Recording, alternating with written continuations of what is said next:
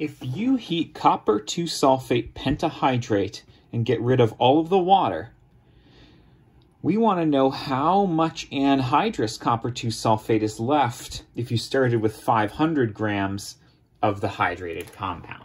And here's what I want you to see. The CuSO4.5H2O is getting heated, and it's giving you the CuSO4, obviously, along with 5 extra H2O molecules. Now, those are driven off as steam. This is a solid, and this hydrated compound is also a solid. But the point is that we're going to start with 500 grams of this, and it's going to decompose to give us some new stuff. But how much new stuff? Well, it's either going to become this or this. Wouldn't it be nice to know how much of the total mass of this was contributed by the copper sulfate versus the water? Well, calculating the molar mass of that compound will help you see it.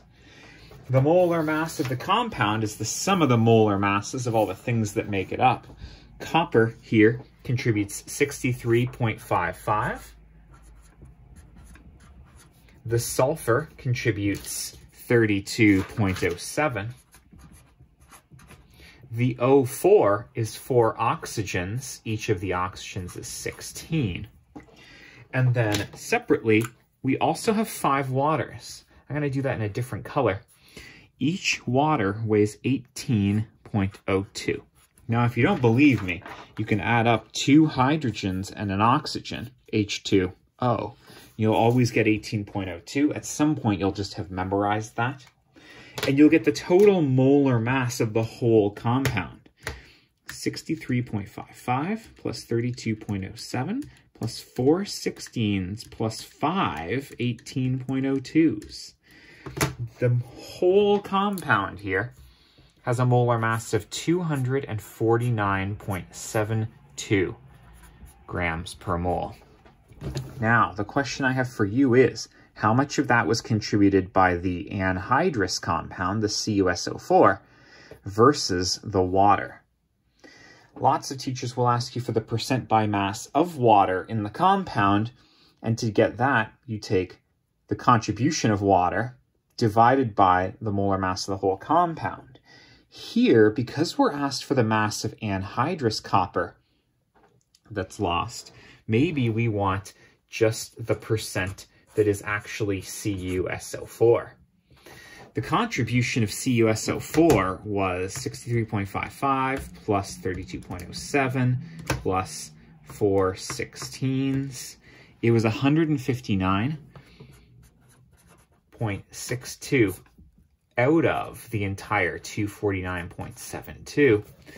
If you divide that contribution of anhydrous copper sulfate by the mass of the whole compound, you learn that it was 64.70% anhydrous. What that means is that you want 64.7% of 500 grams to get the mass of dry stuff that was left. 64.7% of the whole compound was copper sulfate. So when the water leaves, 64.7% of your starting mass is what's left over. Take it, times it by 500. I end up with 323.48 grams. Now I gotta watch out for my significant figures here. Here, when you're adding numbers together, you actually take decimal places. So I do want 2 decimal places in my final answer. That's 5 sig figs. But this number was only 4 sig figs. Therefore, I want my answer to be 4 significant figures. So the official answer here is 323.5 grams.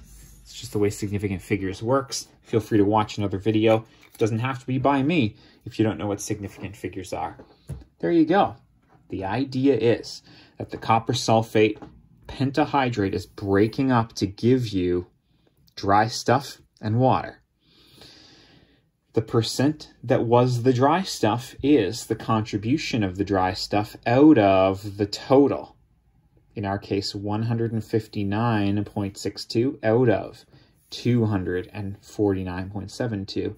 And that fraction is the percent of the starting mass that is left after the water leaves. Loved it. Hope you did too. Best of luck.